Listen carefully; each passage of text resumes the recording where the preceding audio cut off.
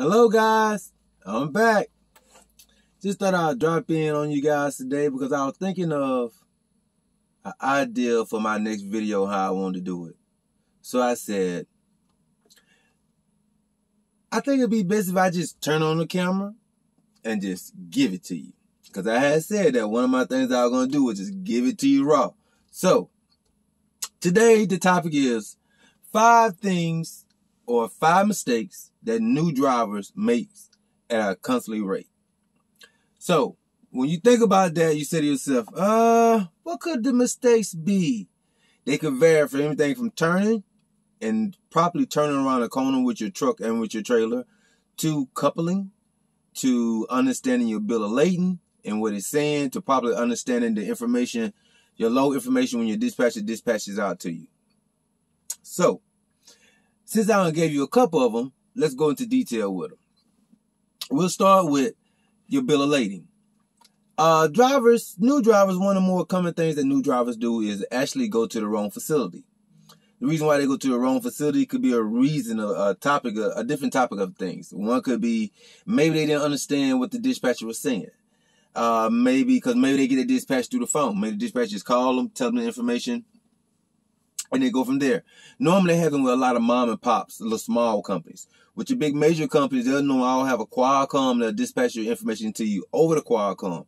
You may have a phone call with your dispatcher, but most of all the information is going to be dispatched to you in the Qualcomm. When you go in that Qualcomm and you get that information, you want to thoroughly read what the dispatch information is saying.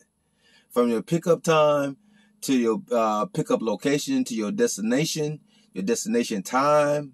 If you have a window, like sometimes a lot of loads may say that you're supposed to be there at 12 o'clock.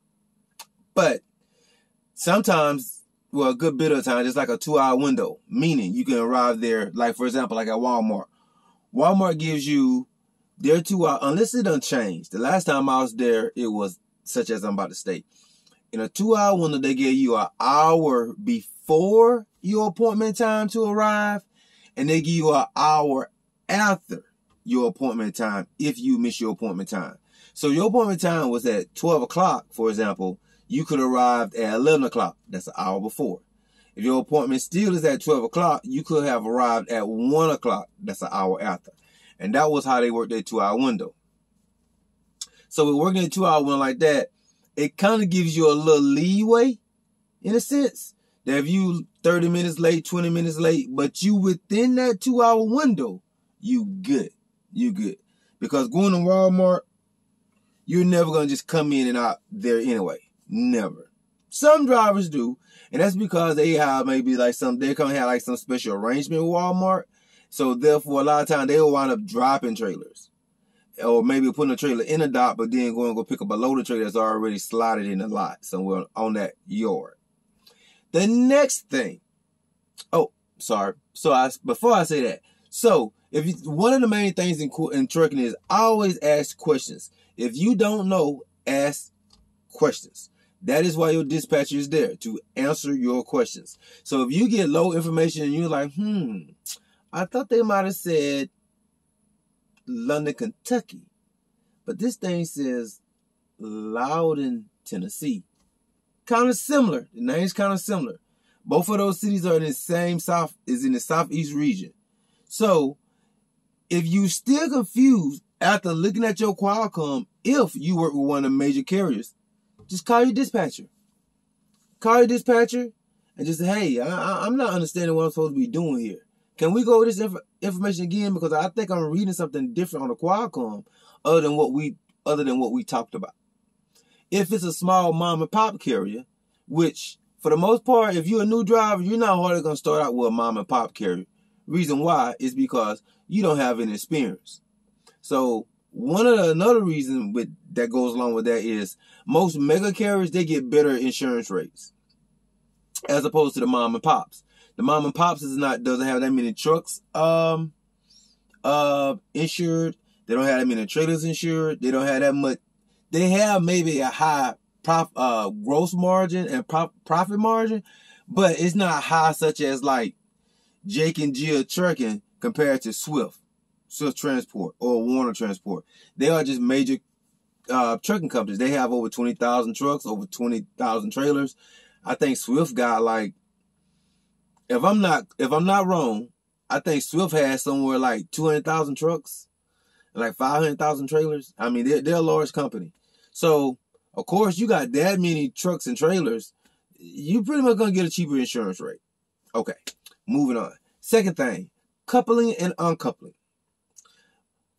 With the coupling, I have noticed that I ain't gonna say I have noticed. Well, I would say I have noticed that a lot of new drivers, they have a tendency just to get lined up or get as straight as they can to their trailer, and they just put that bad boy in gear and they just go back. You will mess up your kingpin doing that. You will mess that up. You will mess up your plate doing that. You will mess up the job. If you look inside there, there's like some interchanging little locks that locks around the shank of your trailer. So if you keep hitting those things, what'll happen is eventually you will knock them out. You'll knock them out of whack where they won't lock. So what happens is when they won't lock is that you have to go get that repair. And a lot of times just a simple repair really don't fix it because the problem will still always come back. It'll always arise. So one way of coupling up to a trailer is just slow down. Slow down. And I know if the trailer is really low, you're going to have to kind of give a little gas to get up under there. But once you get that plate of your trailer up on that lip of that trailer and it starts sliding up, just ease on back. Because you're there now. Just ease on back. If not, if you ram it, you're going to cause some damage. It may not happen the first time, it may not happen the 10th time. But eventually, if you keep doing that, you're going to cause some damage. So, slow down. The next part of coupling and uncoupling is this. A lot of drivers forget, especially when you're new, because there's 3 stages. You got your hoses, your air hoses, your electrical pigtail. You got your handle that you're gonna pull to release the trailer from the plate of the truck, and you got your landing gear. I have seen drivers, for some reason, they skip over the hoses and the pigtail, go straight to pull their latch, the plate latch. When they pull that bad boy, they don't think about nothing else. They walk right back to the truck. And when they walk back to the truck, and this is again a moment that you should slow down. Because if you slow down, what will happen is, if you don't have that landing gear set and you still got them hoses still attached, what will happen is that truck is only going to be able to go so far before you hear that trailer fall down on the body of the truck. When you hear that trailer fall down on the body of the truck, you should stop. Because if you go any further, what's going to happen is, if you're lucky, your hoses and your pigtail and your air hoses are going to tear away, but they're not going to tear up. Most of the time, if they tear away, they're going to break. They're going to snap. The line's going to snap. Now, the pigtail itself may come out because the pigtail has a little, where the pigtail connects in to the truck and where it connects to the trailer, it connects, there's some holes inside there. So inside that pigtail, some holes, and on top of it is like a little lip. So the little lap over the trailer and on the truck, there's a little lap that sits behind this little flap that's on the pigtail. And that's kind of like a little stoppage thing to keep it from just popping out. But that would not stop it from popping out compared to you pressing the accelerator. Excuse me. Sorry about that, y'all. And the truck is pulling away. So you want to make sure you have all those things completely unplugged and wind down. And what I mean by that is develop your routine. If you know you're dropping the hook, when you got the truck, first stop should be right behind your trailer. Pull your hoses. Put them in their holder. Next thing, pull your latch to your trailer.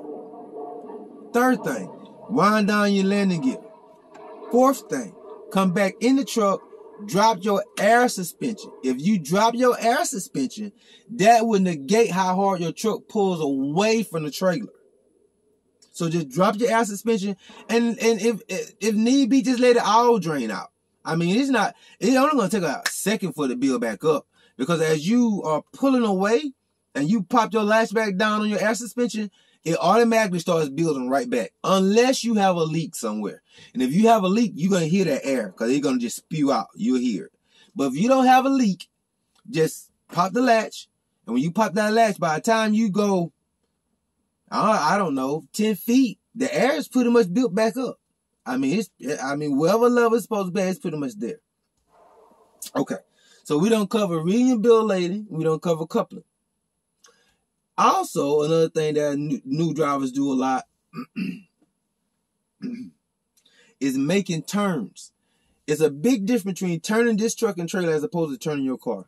Even if you got a pickup trailer and you say you got a side hustle that you cut grass on the side. So you operate a little trailer there by pulling that, by putting your equipment on a trailer. That little trailer does not compare to a big rig trailer. It do not compare. They do not turn the same. They do not, the wheels are not rolling at the same velocity and speed. It's totally different. So, one of the main things with turning for new drivers is to remember, always take as much space as you need, especially when making a right-hand turn. The reason why I say we're especially making a right-hand turn is because with right-hand turns, you lose, as you making a turn, you will lose a whole part of your vision where you can't see nothing out your mirror. Another thing, most times you making a right-hand turn, there's a traffic light sometimes, depending if you're in the city, because they'll sit the traffic light right down the corner. There could be a traffic light, there could be a light pole, there could be a telephone pole, some type of communication line pole. However, it could be, what else could there be? There could be a fire hydrant on the corner. All these things are major when you're making a right-hand turn because, again, when you're making that turn, you're going to totally miss a whole side of the truck and the trailer. For a couple seconds, you won't see nothing at all. So you need to know that you are wide enough to make this turn. And once you start coming out of that turn, that trailer's going to snap back behind that truck and you're going to be in line going forward. If not, what'll happen is the truck will be turning and the trailer just be dragging. And if your trailer is dragging, that means you're very long. And so upon being very long, what's happening is the wheels are not moving with the truck and then turning. The truck is moving and the wheel is still staying stationary and they're just pivoting as the truck turns. But so you need the wheels to move and pivot with the truck. That's what you need to do, and that's what you need to have in order to keep from hitting anything. Your easier turns are always your left-hand turns. The reason why they're your left-hand turn is because you sit on the left side of the truck, you're turning left so you can see everything to your left. But sometimes, very rare, but sometimes you can't see on your left. And when that happens is normally when you're doing like a blindside bag. It's normally when that happens. And hopefully if you ever have to do a blindside bag, you have plenty of room in which that you can manipulate the turn. Meaning that if you're not that good at bagging up, you manipulate the turn by starting out too wide. So that way when you catch somewhat of an angle, you can see where the trailer's at. So when you see where the trailer's at, now you know how to begin the start of your next turn, whether you need to be turning to the left or whether you need to be turning to the right. That is very major when doing blindside bagging, because when you blindside bagging, it's literally as its name suggests, it's blindly. The only mirror that'll help you while you blindside bagging is this mirror, right there to the right, the mirror on the nose of the trailer, that mirror right there, or depending on which side, if you to your left. That is the only mirror that's really giving you any adequate sight or distance after you first start rolling. Because within the first 3 to 5 feet of rolling and you turning, your visibility is all of a sudden being eclipsed. Now, part of that is part of the reason why the turning ratio is like that is because in an attempt to make trucks more fuel dynamic and more aerodynamic and to cut through the air, they have shortened wheelbases on a lot of these trucks. So with a shorter wheelbase, that leaves you less clearance from your trailer to the body of your truck to make turns before they start imploding upon each other. When they unplug the plunger, that's when you see trucks with the side fairing damage. That's when you see trucks like at the back part of the bunk, they'll be all bent in. I hate it for those drivers when they had that, because now the structure, the cab structure has been compromised, and they can have a crack in there somewhere. They can start leaking in there, and with all the different weathers that we go through, whether it's rain, sleet, hail, snow, whatever, you could build up mildew in those in the sleeper back there. So always give yourself enough room.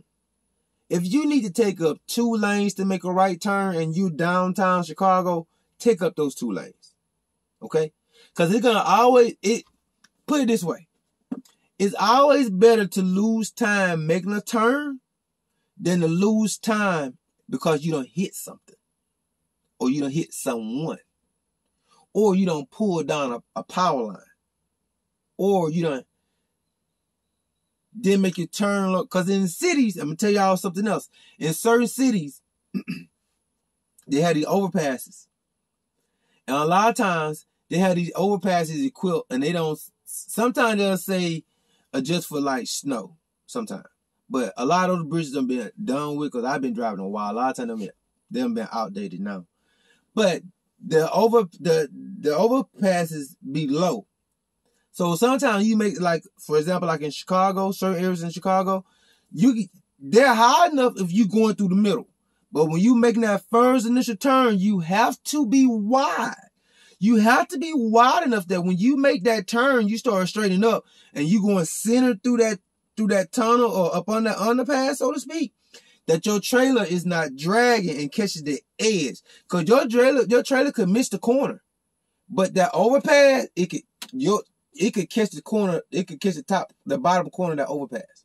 Because you have to remember, your trailer is 13.6. 13.6. If you want to put in your mind hypothetically that your trailer is 13.8, that's a good rule to go by. Another good rule for thumb in trucking is always assume more than what it is. And just like if you get a load and that load says that it's 42,000 pounds even, assume that it's 43.5. Because you have to compensate for the fact that you're going to get some fuel. You have to compensate for the fact that you got things in your truck. You have to compensate for the fact of that load itself and the pallets that is on. And with that being said, some of these people aren't too good with math. So you want to always try to overcompensate for the weight and thinking where you're going to slide your tandems.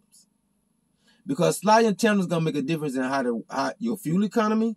Sliding tandems is going to make a difference in how the load ride, where you're going to be bouncing up and down, or your back going to be hurting. It's like you're just pulling dead weight the whole trip. Well, it is dead weight, but with the air suspension trailers, you're not supposed to feel that force on your body as much. And even when you hit a bump, it's supposed to level out the bumpiness of it. So, making turns is very important. And a phrase that they call that in trucking is your swing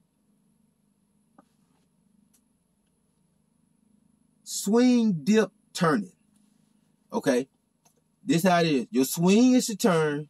The dip is the way in which that your trailer gonna rock or move to one side or the other in which that you're turning. So the weight is gonna overcompensate to one side. That's the dip. And then you have, of course, the turn. I mean, in which that you actually is lining yourself up to get into a spot. No, let me say that over. Your swing is actually your momentum before you start, in your start, in order to get position. Your dip is the weight in which that your trailer is gonna, the weight is gonna level your trailer off, that they're gonna rock to the left or to the right. And then your turn is how you're going to actually get your angle to bag up into where you're going. Or turn yourself out of a situation and get straightened up. The next thing would be, how can I say this?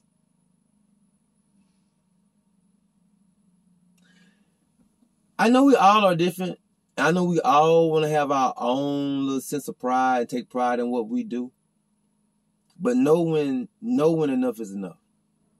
Know when to shut that truck down. And so what I mean by that is, do not drive tired. Don't do it.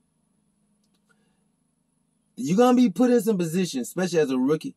You're going to be put in positions in which that you're going to say, okay. But then if you stop for a second, and this goes into planning your load. This goes in knowing how many miles you can cover in an hour. This goes into knowing when to take your breaks and when not to take your break, which is called trip planning. That's what all this is. All this is trip planning. So all these things goes into this. Goes into the fact of whether or not you are driving tired, whether or not you have hours to drive somewhere, whether or not you have properly planned your trip in which that you're going to get enough rest. Another thing, you're never going to get adequate rest. You hear me? You're never going to get adequate rest. And what I mean by that is that your 10-hour break may be 10 hours, but you're not going to fully rest for 10 hours. And what I mean by that is that you're going to have to shower, you're going to have to eat, and then you have to get settled in the truck. All those things combined could go anywhere from 2 to 3 hours. So you got anywhere from 7 to 9 hours left before you have to be back up at it. I didn't think about this.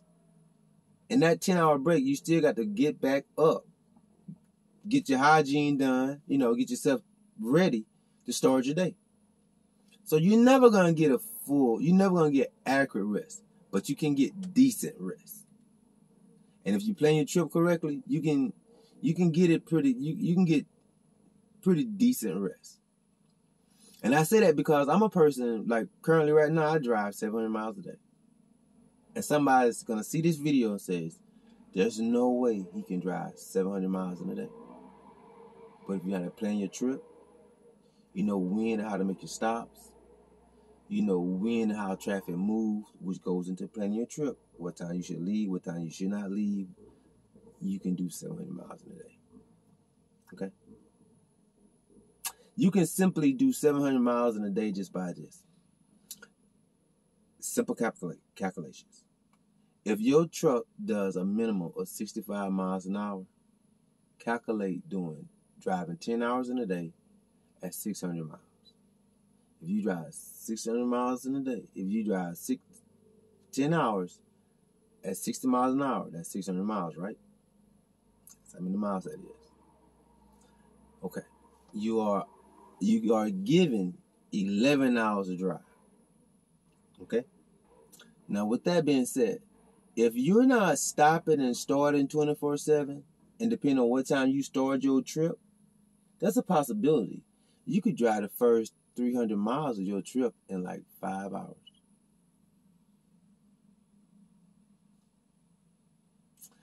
I promise you that. And in my video play, I have a video showing that how many miles that I do. I run the same load every day. Every now and then there's a change, but for the most part, I run the same load every day. So that's how that goes. So I'm going to cut this video off. I just want to jump in, give y'all those 5 things. Coupling, driving tired, properly reading your bill. Some people call it a manifesto. Some people call it bill of lading. Some people call it load information. Either way it goes, it's the same thing. Properly reading that information to know where you're going, to know what you're supposed to be doing so you can plan your trip is very key. Very, very key. Last thing is turning. Always take as much space as needed to make your turns. You don't never want to make turns short, because if you make turns short, you're going to damage something, or you're going to hurt something, or you're going to roll over something, or you're going to pull something down. And that is not how you want to start your trucking career, because those are fireable offenses. That is what those are. Those are fireable offenses. You are causing damage. And upon causing damage, trucking companies don't want to deal with that. They don't want to pay you, pay for the truck, pay for the trailer, pay for the fuel insurance. Pay for the insurance, pay for the fuel, book the loads, and then you tear up something. Because on that same day, you could have a load that probably only paying that the company itself was probably only making $500. On that same run, you probably only making $80. But yet, you caused $10,000 worth of damage. At that point, you're a liability. You're not needed no more. I hate to say it that way, you're not needed no more. Oh! Guys, I didn't do it. I need you guys to stop what you're doing right now. Like, comment, subscribe. Stay tuned for all upcoming videos. And just know that we are the old gang because we are outstanding, baby. Only way we going is to the top. We love each other, respect each other, and we love those that love us, respect us. If you can't do that and can't show that, then holla. Hey, I love y'all. Be safe. Any questions, any comments, leave it in the comment box. I will make sure I get back with you guys. Hey, keep them wheels turning, make your money, be safe. I'm out here. Out, squad!